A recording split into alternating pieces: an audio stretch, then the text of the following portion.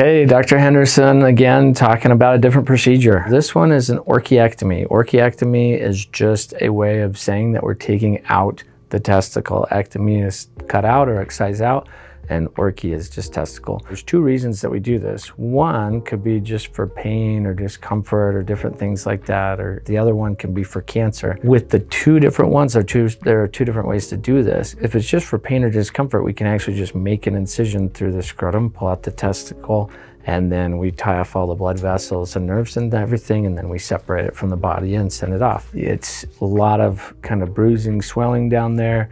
Afterwards, expect a couple of weeks of bruising, swelling, and needing some ice and some compression. Other reasons for doing that could be like a twisted testicle on a young male. Most of the time is when you see that. Those aren't as common. We don't see that as much, but it does happen. Sometimes we have to remove the whole testicle. Fortunately, we have two. So the other one usually takes care of everything as far as testosterone or hormones, fertility afterwards. It's very rare that the other testicle wouldn't actually take over and complete all the future things that it needs to do, not having the other one there. The other reason we take out testicles is for testicular cancer. So whenever we're dealing with testicular cancer, for some reason, and they've just had studies on this, if we make the incision through the scrotum and we pull out the testicle through the scrotal incision, the cancer somehow can affect the tissue there, or even the skin. And so previously, they had to go and cut back the skin tissue out of there because they had transmission of the cancer there. It's not well explained why, because we've said, okay, if we're not going to do it that way, then we got to think of a different way where we don't make an incision through the scrotum.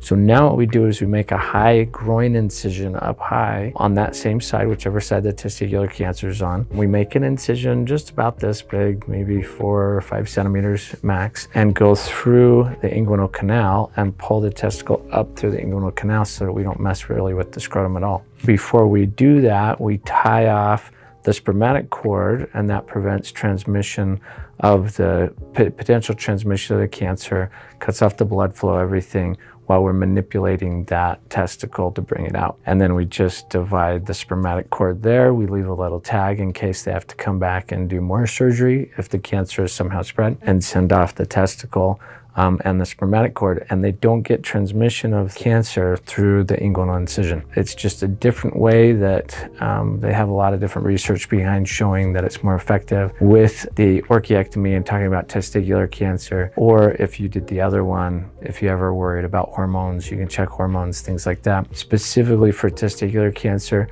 before you get the surgery, they do CT scans, they do tumor markers, blood tumor markers, to make sure that these markers aren't abnormal, which can be a sign that the cancer is at least there and potentially trying to spread. And then we recheck those tumor markers after the surgery. Even with the inguinal incision, it's still just a couple weeks max, just a little bit of ice compression there, no hot tubs, bathtubs, swimming pools, showering's totally fine. Most people just do a little bit of surgical glue that falls off in 2 weeks. We'll usually get back to the pathology in a week or two. We have you follow up in the office in a couple of weeks to go over that. And specifically with testicular cancer, we follow cancer guidelines on how often you need imaging afterwards and how often we need to repeat those tumor markers.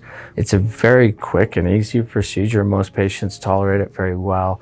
It's really only about 20-30 minutes max in the operating room, and then just a couple weeks recovery. So it's very effective and good way to treat either the dull ache or pain doing the scrotal incision or the cancer doing the inguinal incision.